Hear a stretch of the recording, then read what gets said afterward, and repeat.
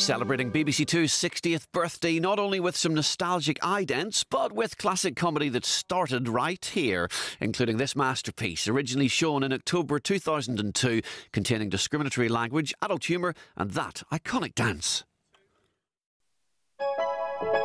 Since BBC Two's inception in 1964, we've been a pioneering force in bringing classical music to audiences nationwide, celebrating that next.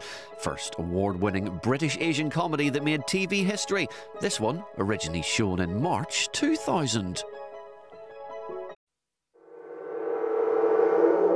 Callis, Bernstein, Menuhin and Dupre are some of the celebrated performers taking centre stage now on BBC Two this birthday weekend as we celebrate 60 years of classical musical moments. And we start in a rainy Hyde Park one summer evening with the King of the High Seas himself.